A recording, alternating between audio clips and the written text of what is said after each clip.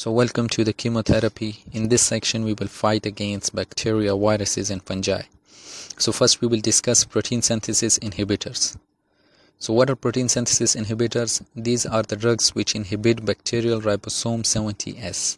Bacterial ribosome is basically composed of 30S and 50S, both combined to form 70S.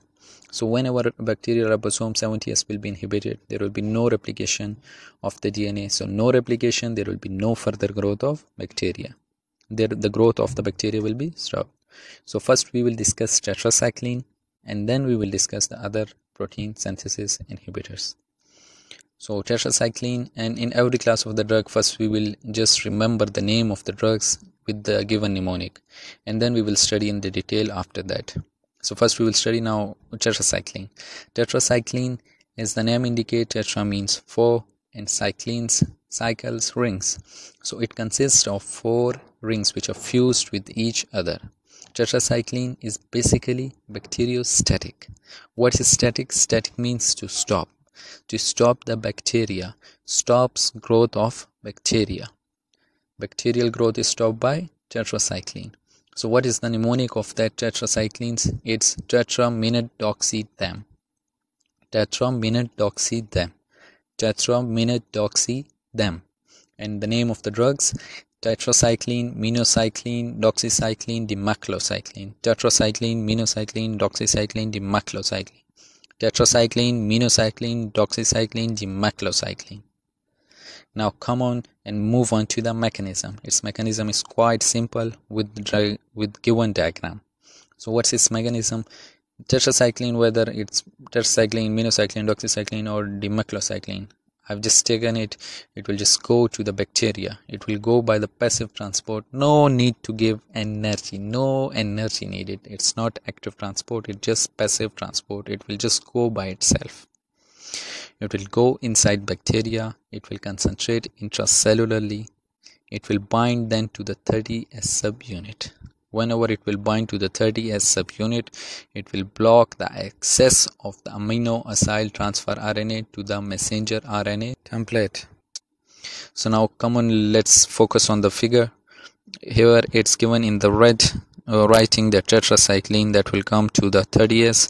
It will bind to the 30S subunit, and it has just blocked the access of amino acyl transfer RNA to the messenger RNA template. So now we will discuss the antibacterial spectrum. I know you all remember the previous drug which I told you, that like tetracycline, minocycline, doxycycline and dimaclocycline. Tetracycline, minocycline, doxycycline and dimaclocycline.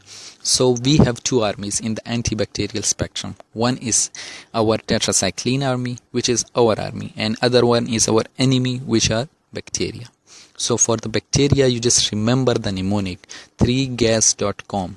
3gas.com is our enemy. So our enemy are little bit, they are increase in number from us. They outnumber us. So first that mnemonic, you remember the 3 things: 3gas.com. So 3G, gram-positive cocci, gram-positive bacilli, gram-negative rods, and then A, anaerobic organisms, S, spirochetes, C, chlamydia or others, and M, mycoplasma. So in the gram-positive cocci, you must remember Staph aureus and Staph pneumoniae, and then gram-positive bacilli, you must remember Bacillus anthrax, which causes anthrax, and then gram-negative rods, Brucella species, and Vibrio cholera. Vibrio cholera mainly causes cholera. For that, you have to take 1 tetracycline plus gentamicin. And that then anaerobic organism, our main enemy is also that which causes Clostridium perfringens, which causes gas gangrene, and Clostridium tetani, which causes tetanus. And then spirochetes, in which spirochete, one of the main bug is Borrelia burgdorferi. It's also our big enemy. It causes Lyme disease. So main feature of the Lyme disease is the bull eye appearance of the lesions, skin lesions. And then chlamydia, it causes sexually transmitted disease like urethritis and pelvic inflammatory disease and lymphogranuloma venerum. And then we have others. In others we have Rickettsia rickettsii. It causes Rocky Mountain spotted fever. Rickettsial causes Rocky Mountain spotted fever. We have Mycoplasma pneumoniae, which includes Mycoplasma pneumoniae, which one of the main drug of causing community acquired pneumonia. So we have 3gas.com, and we have tetracycline, minocycline, doxycycline, and dimethylcycline.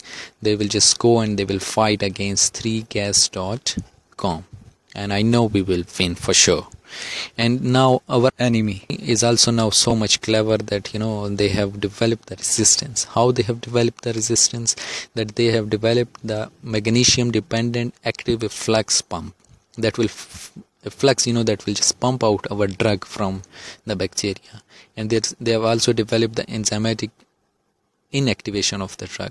The drug, whenever it will go inside the bacteria, it will be enzymatically inactivated, so there will be no use of that drug.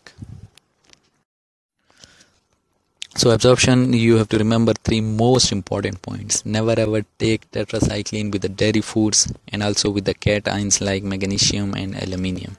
What they're going to do, they will just impair the absorption of the tetracycline. And then we have distribution. It distributes mainly in the liver, kidney, skin, calcification tissue, and that of the CNS. And it's important to take it on empty stomach because its absorption is very good on empty stomach. Now we will move on to the adverse effect. Number 1 adverse effect, most important one, it causes gastric discomfort. Other one is that will causes discoloration of the teeth. And then there is hepatotoxicity, then phototoxicity, and the last one, most important, never ever take it in pregnancy. Never ever take it in pregnancy. Thank you. That's all from the tetracycline.